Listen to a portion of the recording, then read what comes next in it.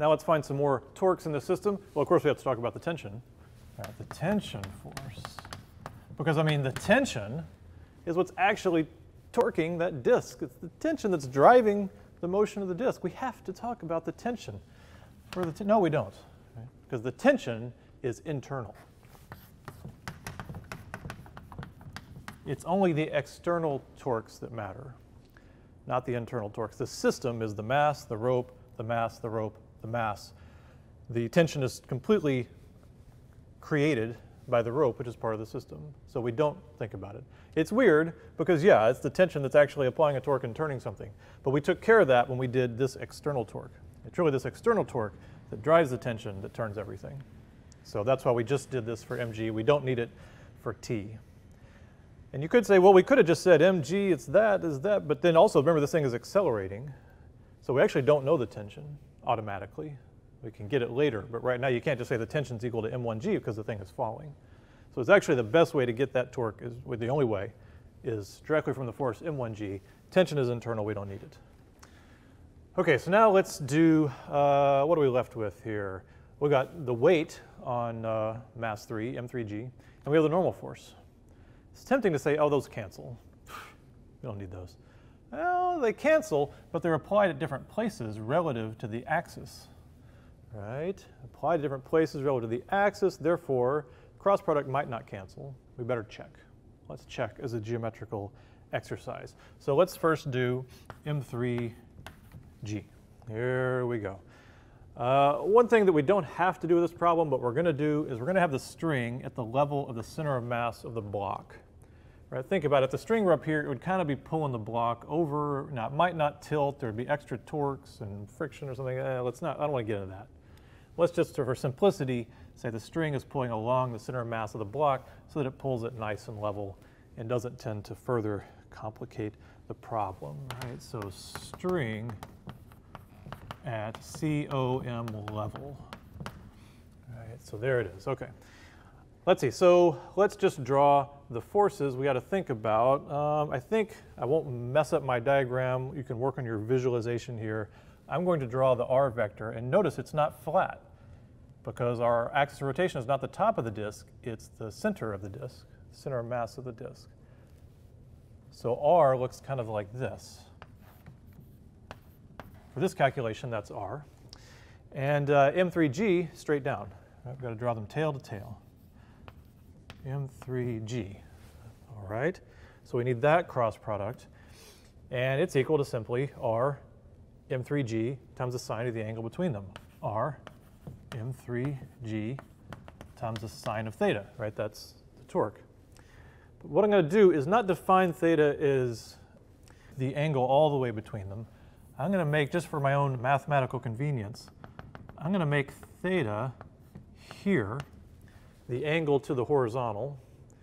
And then, of course, in the cross product, I have to put the full angle.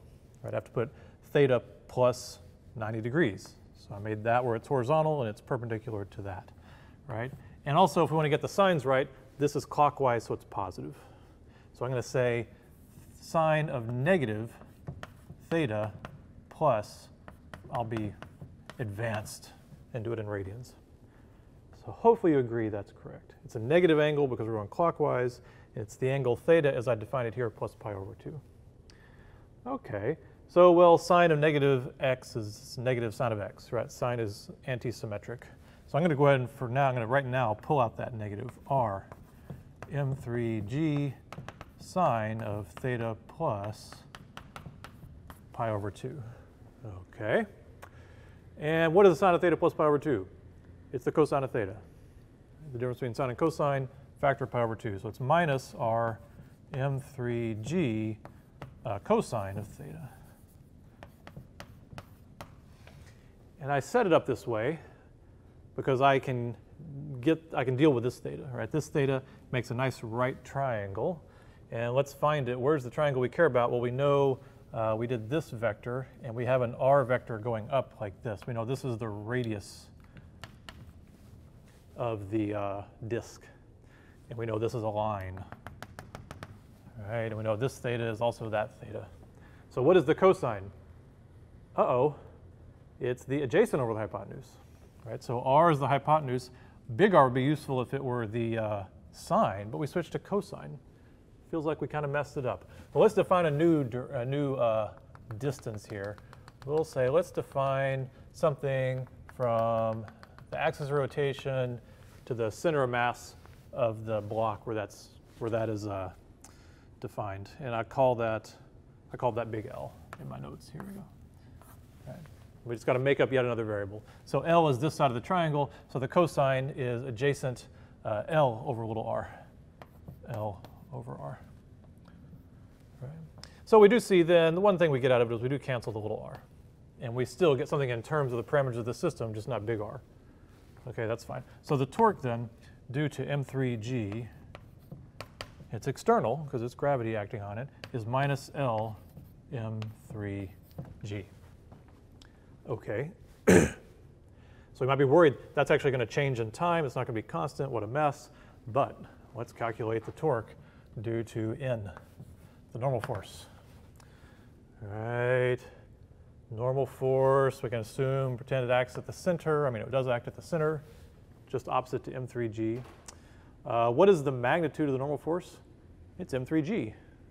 Right? Because we know if we were to do this independently, think about the y motion of this block. It's not moving in the y, it's not accelerating in the y. Those two forces have to cancel. The tension is lateral. Okay. Let's go ahead and just keep calling it n for now.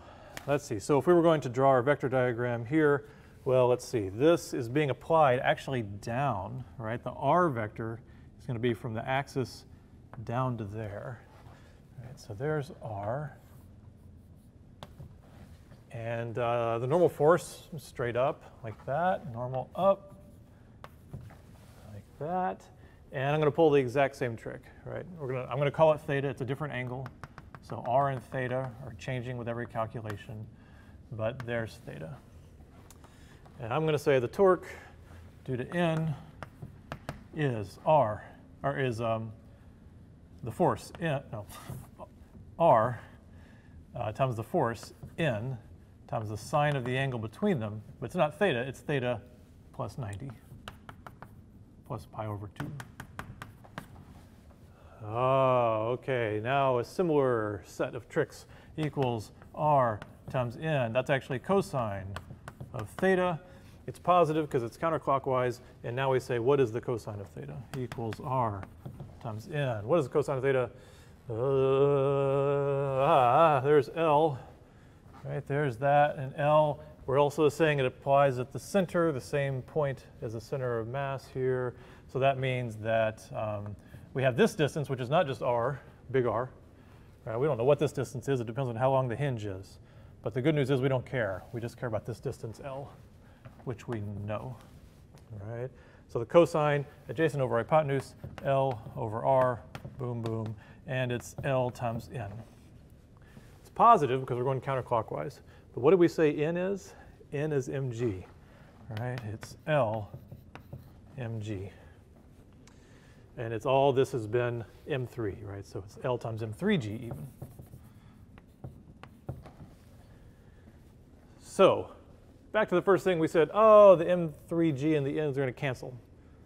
But in terms of torques, do they cancel? Oh, they actually do, right? So you can see that the torque due to the weight plus the torque due to n equals 0. They do cancel. And now we've done this trick multiple times. Now I'm going to tell you how to use it in general. Multiple times we sort of made up a little theta. We've made it up, we put in some parameter, and it makes r go away. And it gives us the answer in terms of something simpler. So let me show you sort of the way you can do that more quickly. And the way this problem is done without nearly as much work is, let's just imagine you have your axis of rotation here in this plane. So this is a rotation axis right there. I won't put an arrow because I'm about to draw vectors. Okay, there's your rotation axis sticking out of the board. And let's just imagine a bunch of force vectors. Force 1, force 2, force 3, force 4. And we wanted to calculate the torques of each one of those. So each one you could calculate, say, well, it's applied here and there's R, and you go through all that rigmarole again. It's applied here, there's R, it's applied here, there's R. But you don't really have to. What you can do is draw a line along the force, And then the torque will be will depend on this distance. Right? Take that line, find the perpendicular line between the axis and where it's perpendicular to the line of force, as it's called, and it's just this distance times F. Okay? So this would be, you know, this distance R4, and this torque would be R4 times F4. For this one, there it is for R2. For this one, I didn't really draw them well. There it is for R1. And for this one, just draw straight across. It's already there for R3. In each case, we're drawing it perpendicular, and if you have to, you extend the line to make it perpendicular. That's really all we were doing. We were going through the geometry of that. We did it twice for torques, and we did it we did it 3 times for the torque. Okay? That's all that's really happening. So in the end, we added up all these torques, external torques. The only one that matters is this one, big R mg, and these two cancel.